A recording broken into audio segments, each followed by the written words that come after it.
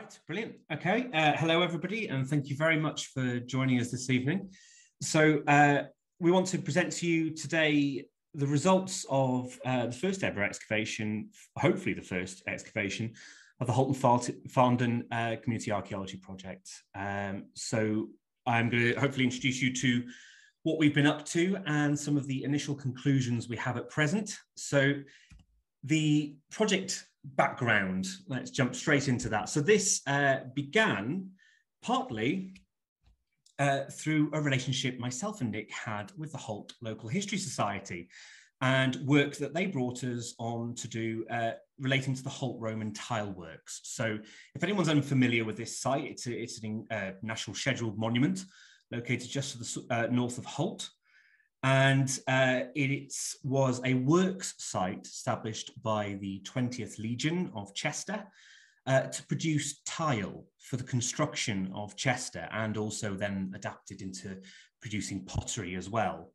So the Holt Local History Society put together a big, sizable amount of funding to improve our understanding of this site, and then to launch an exhibition at Wrexham Museum. So myself and Nick were brought on, this was in 2018, to do a geophysical survey of the site to try and make sense of it. Now, the site was actually originally excavated in the early 20th century by a gentleman from Wrexham known as Acton, Mr. Acton. He was, to begin with, very much an amateur archaeologist who learnt on the job, but was certainly very interested in looking into the Roman past of Holt.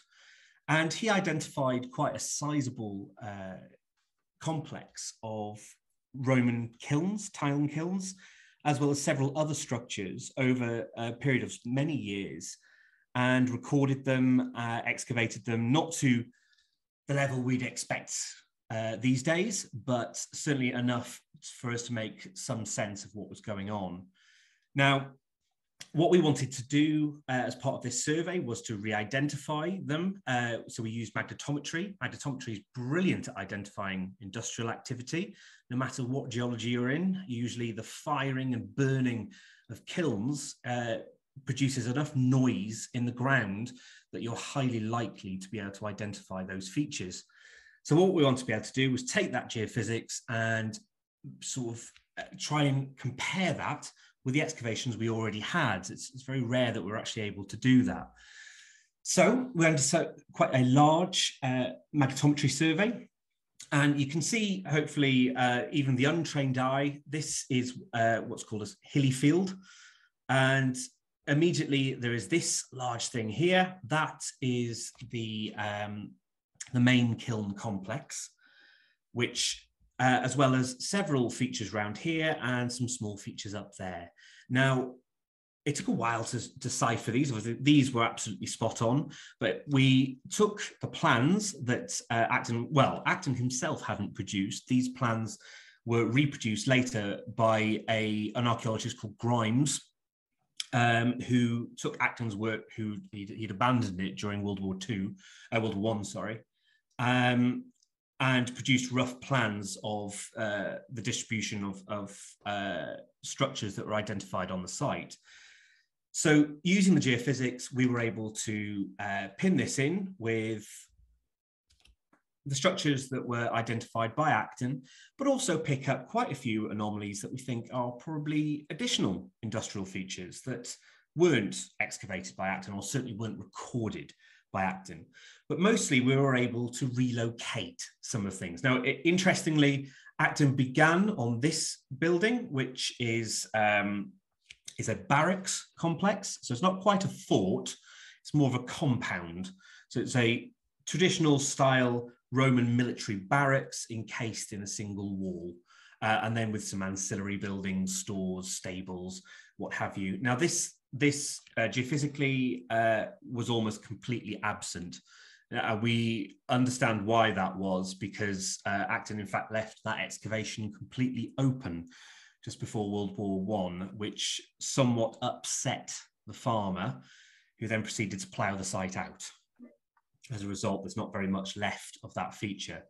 Now these ones, so this was the first one he worked on, then he moved to that, to these, to that. So as it's gone through, his location of each feature has got better. Up here, we have a bathhouse, which we were able to identify fairly well. It was a high status building, so a corridor building like a villa, but not quite.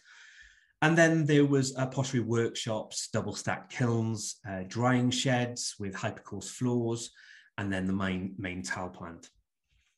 Now, it was while doing the background research for this project that our new site came onto our radar. So we were having a look at the LiDAR, and unfortunately, we weren't the first to note this site. It had already been noted by the Cheshire West Council Historic Environment team, and it was a particularly nice card-shaped enclosure located on a meander of the River Dee. So you may need to move your panel potentially just to get it out of the way of that LiDAR on the side.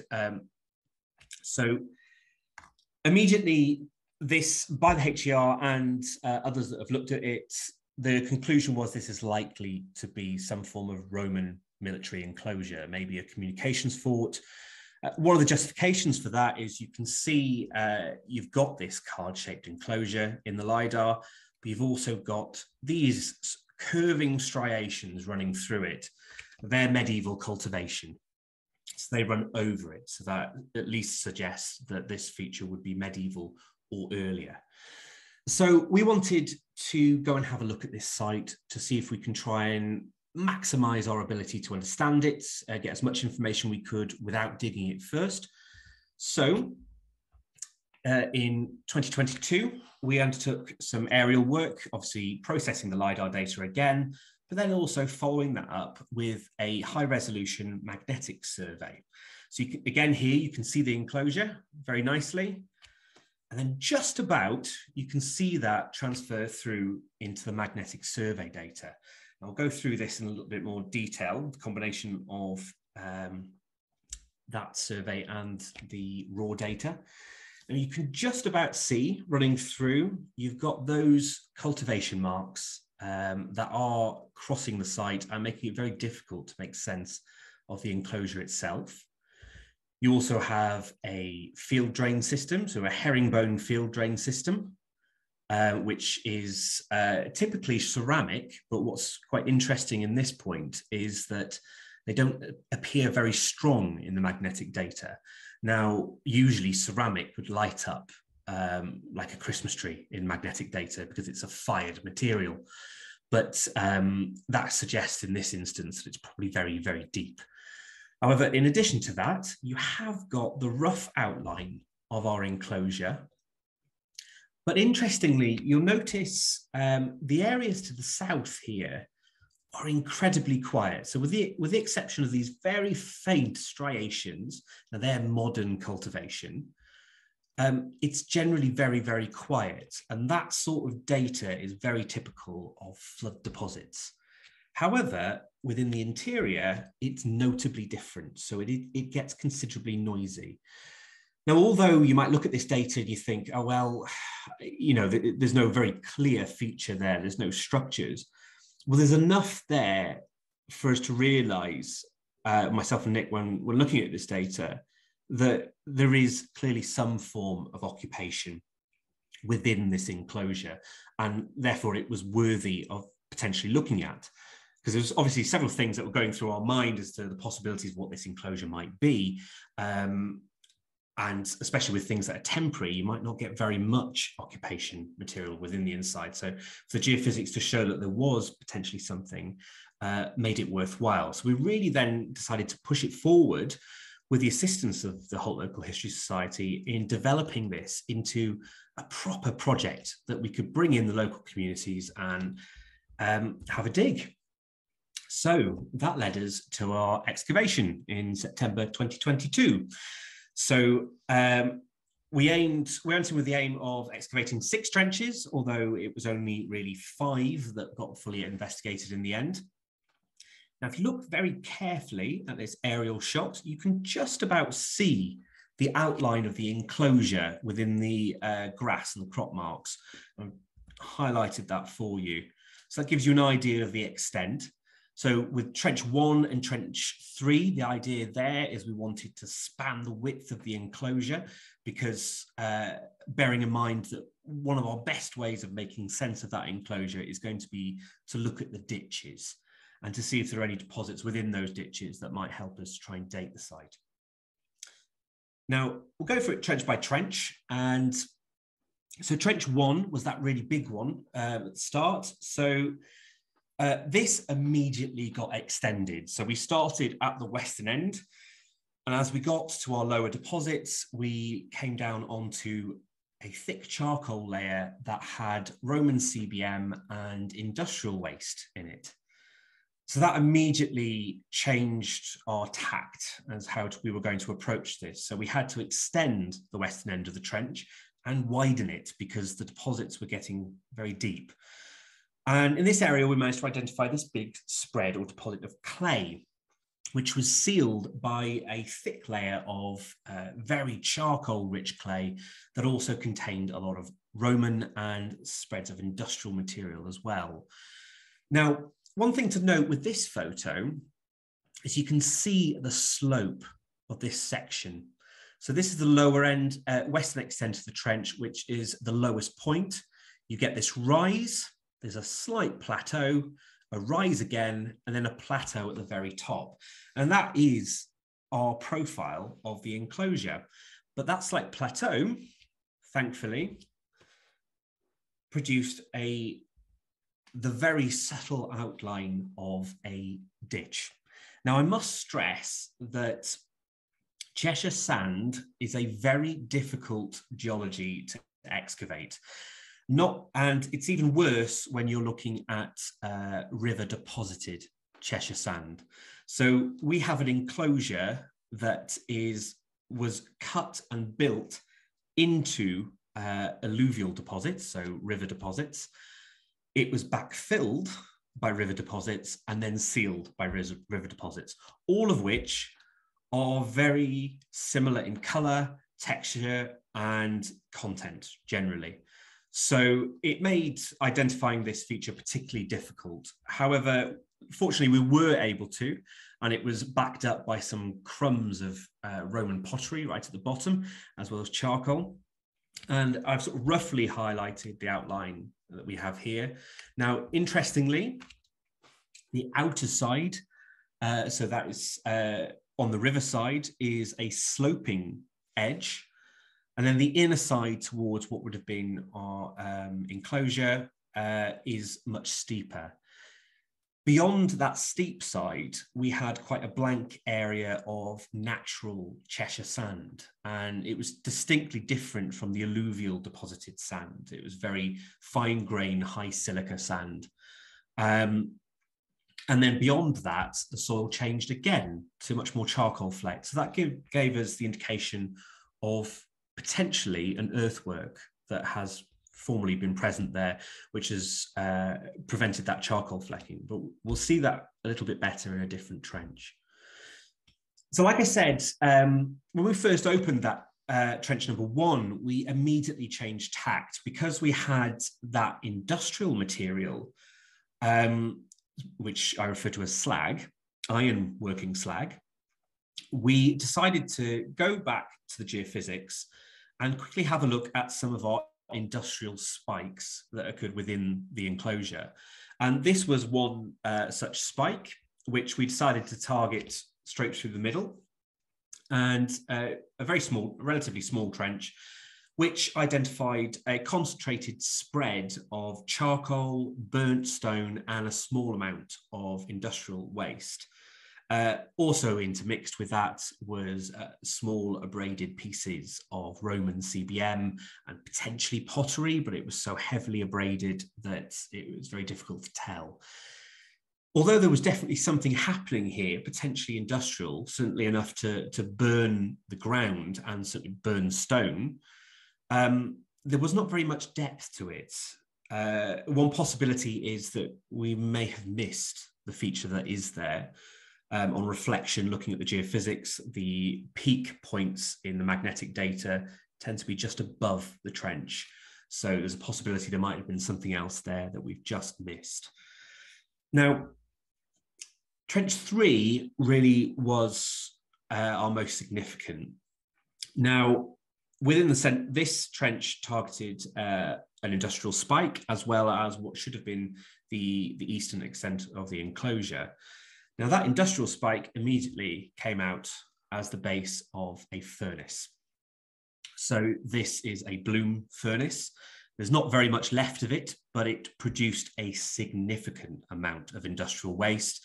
There's a remnant of the lining, which is a combination of fired clay and burnt stone.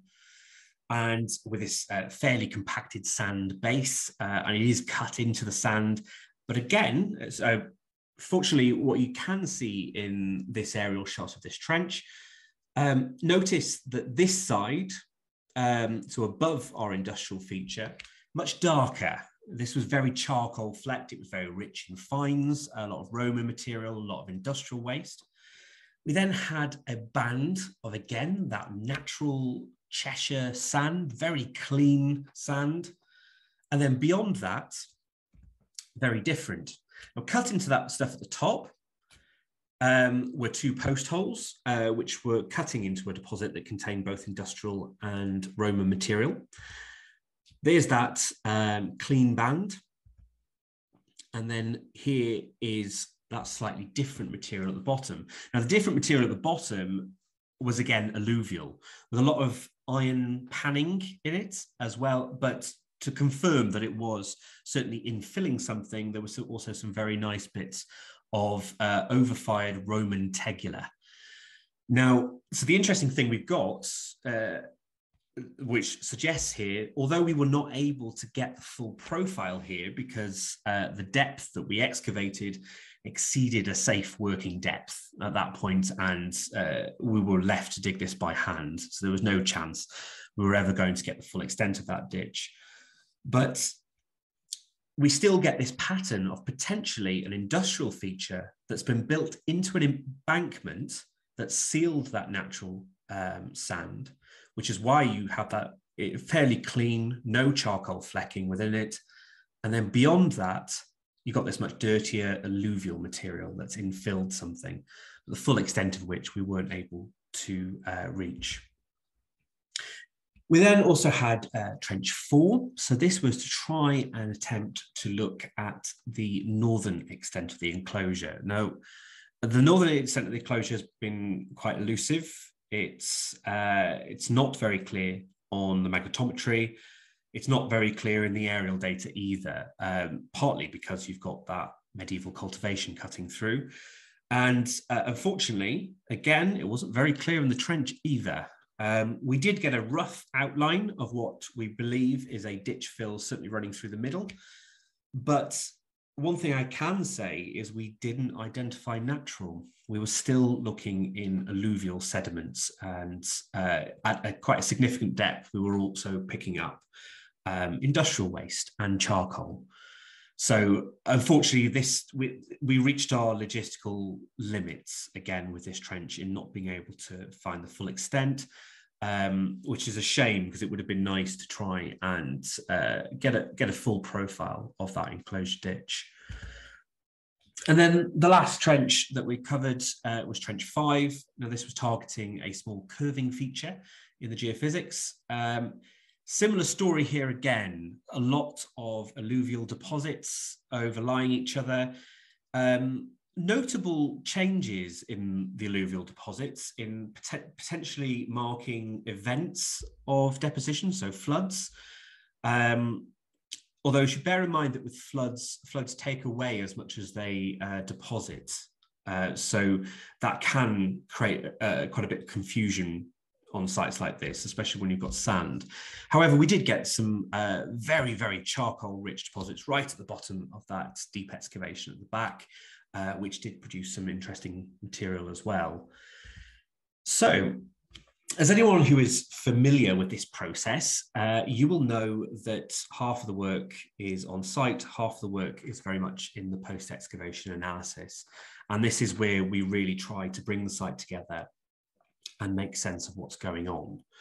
So The process here was firstly to start creating a digital form of everything we've recorded on site, but then to start to make sense of all the finds we've taken, but also the environmental samples. So when we've excavated features, we've taken bulk samples of the soil, chucked them into sealed buckets, and they have been sent off to our friends at the Museum of London in Chester, who have processed them using these, which are called flotation tanks, where the sediments are separated between what floats to the surface, what sinks at the bottom, and then sieved, separated, processed further in order to get hold, ideally, materials like this, which is charred cereal grain and charcoal, preferably charred cereal grain, because this is our ideal go-to for carbon dating, so to date a feature.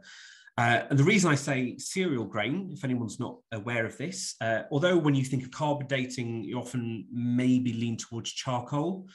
Charcoal is not actually ideal unless you know the species or the age of that tree.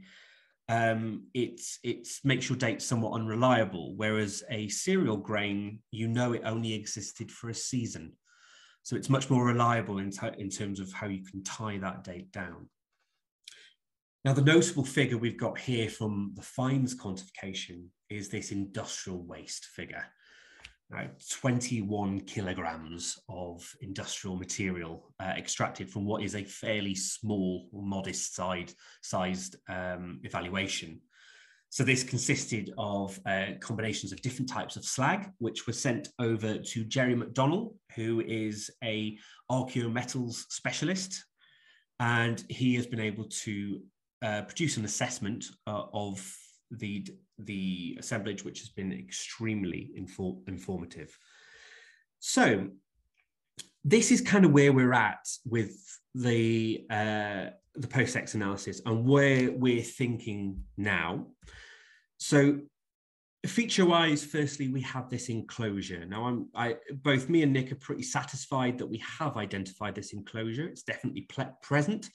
The interior was noticeably different to what was surrounding it, including the fact that it consisted of a fairly clean natural sand, and a sand that wasn't necessarily river deposited as well. It was more common of the sort of, like I say, the high silica Cheshire sands that you find in the area. And we managed to roughly work out the extent of that, as well as, fortunately, in Trench 1, we got the profile and we got a sample out of the base of that ditch. Now, the initial look at the sample that's come out of the base of that ditch has identified potential cereal grain. There's definitely charcoal in it. There's a considerable amount of charcoal. But hopefully, at the moment, those samples are sitting in an office in Stansted and waiting for an archaeobotanist to confirm what species of cereal grain we're hopefully looking at. Once that's done, they will be sent off for carbon-14 dating, and we will have hopefully a confirmation of when that ditch was cut, or certainly when it began to silt up. Now, the finds spread across the sites are a bit of a mixed bag.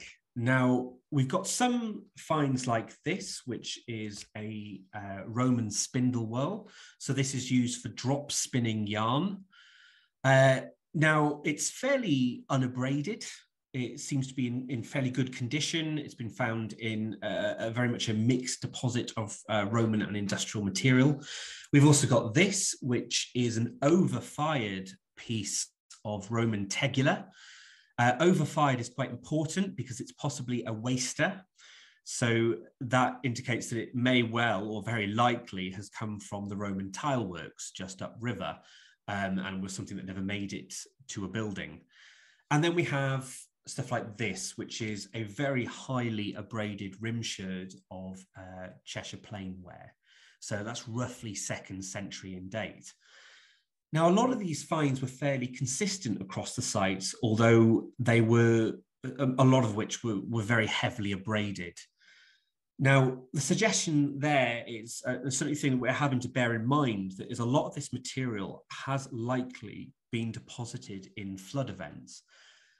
Of course, bear in mind, like I said as well, that those floods will have stripped as much as they deposited. So a lot of the stuff may have been from this site, has been moved around and then redeposited.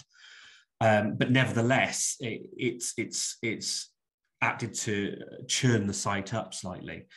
But they have sealed the features that we have got, such as the ditches. So that does give us an indication that if a lot of these finds are coming up as probable 2nd century in date, then we probably have got some form of enclosure that either dates to that or just predates it. Now, one of the considerations we had with this site is that if we've got a slightly more temporary site, like a marching camp or temporary fortified position, then this sort of site is going to produce very little in the way of archaeological material or structural features. All you're really going to get is that ditch earthwork.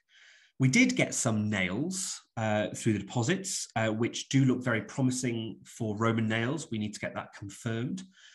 But now this is another site at Wilderspool in Warrington. This was also a work site that was established by the 20th Legion.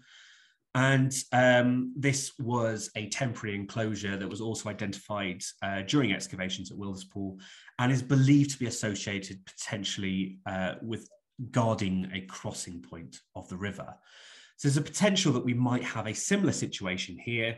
Is it maybe related to that first establishment of the Holt Tile Works, which was established to facilitate the construction of Chester? What's interesting about the Holt site is the lack of defensibility of the site in general, the compound with barracks, although we're not 100% sure of the dating of that compound. It may well have been a later feature that was added. But its general defensibility seems to be quite poor. There's no ditch attached to it. It's just a simple walled compound. So this is the potential for what we've got here. Now we have the industrial activity. So our reasoning as we left site is that this industrial activity was likely to be an afterthought. It's something that has reused this enclosure at a later date. It's very unusual to find a sort of purpose-built rectangular enclosure for establishing industrial activity. So when I say industrial activity, I mean iron smelting. So like I said, this was a bloom furnace. So the idea being is you load it with iron ore and charcoal, and that is then heated as much as possible, which separates the unwanted material from the more purified iron. It didn't melt the iron, it just it produces a clump in the center known as the bloom, which is then taken off and hammered to get the rest of the unwanted material from it. Now, all this industrial waste was analysed and produced some fairly interesting information. So we have 6 distinctive types of industrial material. We have tap slag, smelt slag, slag lining, slag tubes, slag cake, and high metal content and ore. So there's some very interesting things to note with this. So tap slag is the material we usually refer to as the stuff that has been released from the furnace, which is basically looks like a clay lined anthill, or a termite hill, I should say. Once you've reached that full temperature, what would normally happen is a rod would be rammed into the side and the molten material would pour out like a tap. Now, there are 5 of these types of industrial material have something in common, and that is the tap slag, smelt, slag lining, which is where you've got the slag and the fired clay still joined to it, which is the lining of the furnace itself. Smelt slag is the heavier stuff at the bottom of the furnace. Slag tubes, which are semi-molten slag that's formed within the blowholes of the furnace. And then, of course, the ore, which is the stuff we're melting. And then notice where they are occurring. So they're all within our furnace. The odd one out is the slag cake. Now, interestingly, slag cake is more commonly associated with smithing or forging. So that's quite exciting in itself, because it suggests that you've got potentially some form of production line. Now, bear in mind, we didn't find an industrial feature at that end of the trench. There was certainly a lot of charcoal, a spread of material. We did have our industrial feature here in Trench 2, which we may have just missed the edge of it. And like I say, it was slightly thinner.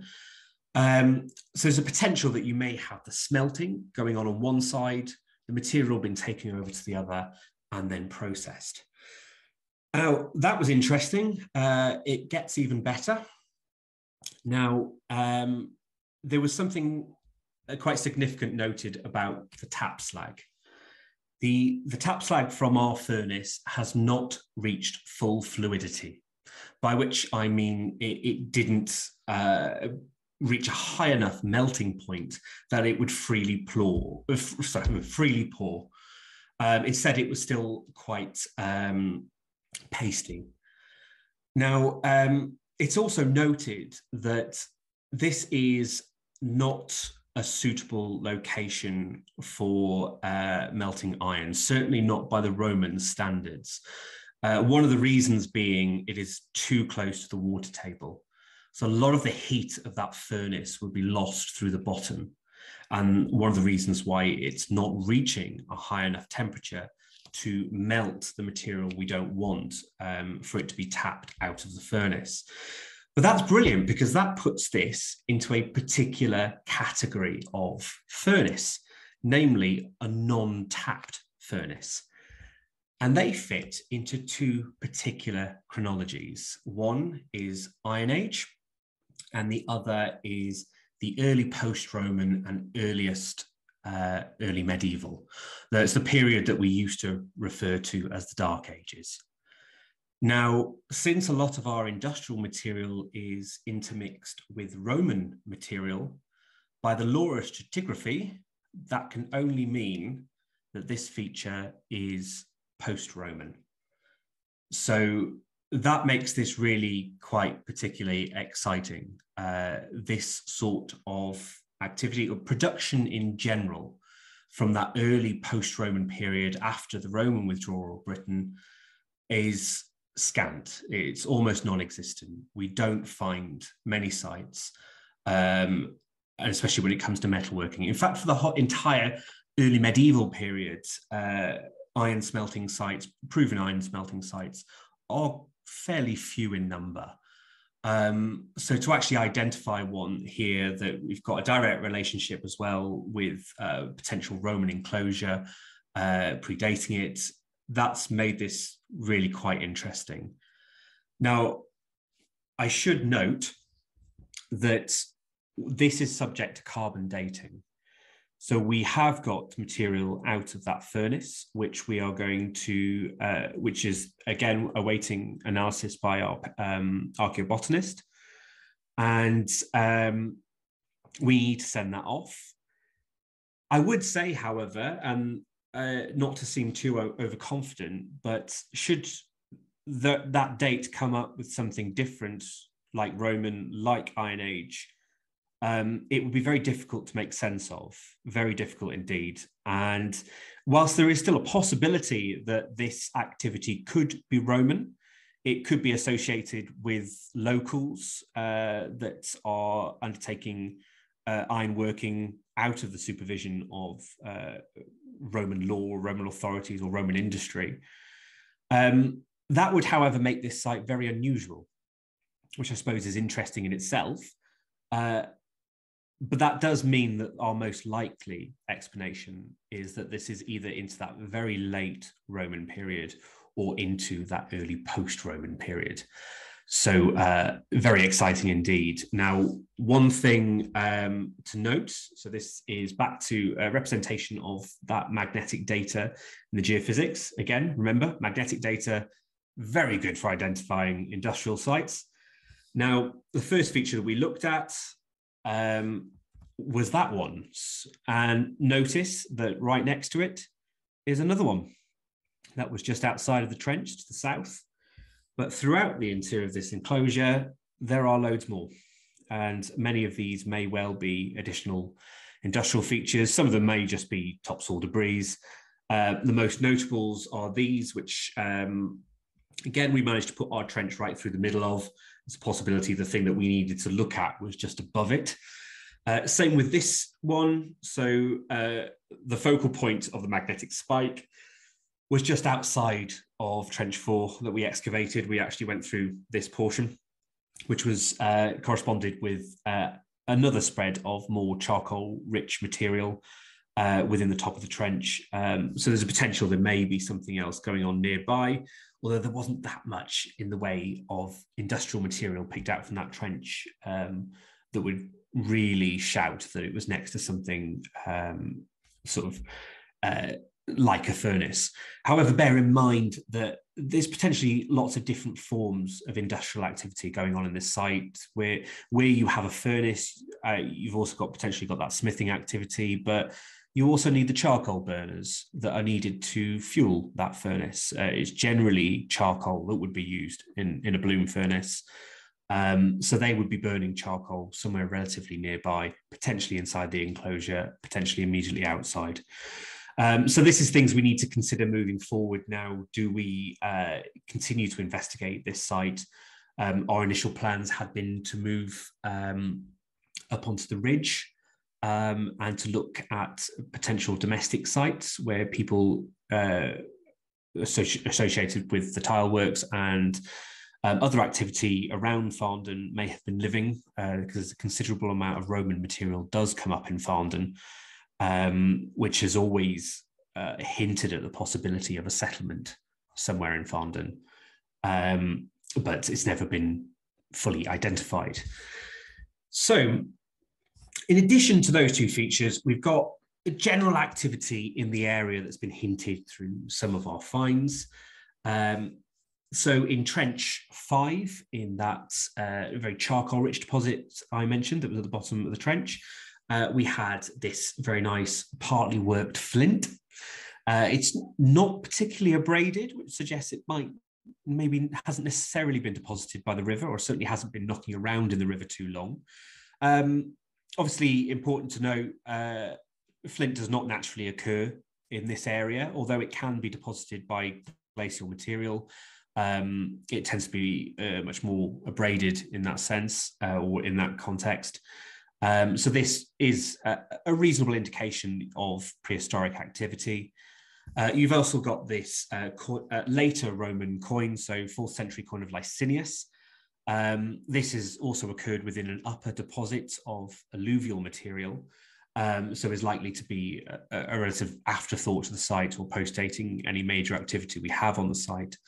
And then we also had loads of these, which are lead fishing weights.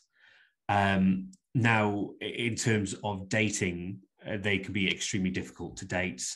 Technologically, they've been the same from the later Iron Age through to the early post-medieval period. They are simply a flat bit of lead that is wrapped around a string. And they do help to further support that image that, you know, a lot of this material we've got spreading across our site has been deposited by floods, because that's realistically probably how these lead fishing weights have been deposited onto the site. So in addition to what we did on site, we were also keen to have a little bit of a look at the river. So we were very kindly assisted by a professional diving team who did both a scan and a dive through the river. Now, one of the reasons for this was looking at the potential for a crossing point. And it wasn't just because of the parallels we were drawing with Wilderspool, with the possibility of this being a fortification guarding a crossing point, but also the fact that the 1845 tithe map lists this field on the Welsh side of the river as bridge pasture. And although there's a small stream here with a plank going across it, I'd like to think that the title bridge wasn't earned due to a plank. So the hope was that here we would find some form of relatively clear evidence of some sort of bridging abutments. Unfortunately, it proved not to be the case. We did get some sections of worked timber, very large sections of worked timber, but no clear evidence that these would have been from a bridge or associated with a bridge. Obviously, it's important to note that we're on a very sharp meander of the River Dee here. So the banks will have moved. Potentially not very much. If you look at the LiDAR data for around the River Dee, between here and Poulton, you see an awful lot of medieval cultivation that runs right up to the edge of the river, with the plough headlands still visible. So the plough headland being where the plough turns at the end of the field. So that suggests that, the fact that you can still see them, the river hasn't moved that much since that later medieval period. So, but nevertheless, there was no clear evidence of a bridging point here, but I would say that doesn't necessarily at this point rule it out. So to conclude, we're obviously still not at our end point for this site at all yet. We're still, I would consider, halfway through our post-excavation process. At the moment, we're very keen to get those C14 dates back. At the moment, we have a budget for just 2. So we will be looking at the ditch of the enclosure and the furnace. So based on our analysis so far, the logic there is that one is the earliest, the other is the latest. So that gives us our stretch of activity for the site. And hopefully at a future date, we'll be able to put some more funding together to get additional C14 samples across the site and potentially some additional investigations. Our conclusion, like I say, at present, and this may well be subject to change, I must stress, is that we do have some form of temporary Roman enclosure. The fact that this is sealed by material, predominantly Roman material, with then some later industrial material as well. Although I should also point out that some of the industrial material that's come out of the Roman context, such as trench, those found at the bottom of Trench 1, may well be Roman. You may have a combination of materials from nearby activity that's been deposited within the Roman period as well. That's not entirely uncommon. But then our biggest question is around this furnace. The typology of the furnace itself, the amount of material we've got from it, which our specialist has noted that for the size of this evaluation and the size of the feature we've got, it's quite a sizable amount of industrial material. However, it was very categorically identified as non-tapping. So that's, as far as an archaeometallurgist is concerned, rules out Roman. So that only leaves us with either Iron Age or early post-Roman. And quite frankly, either one of those results I'm quite happy with. Although the Iron Age would make our site very difficult to make sense of. And certainly we will need to ponder over all plans and sections for a long time. It would certainly suggest that the flooding events have had a significant toll on the site in terms of stripping it and redepositing.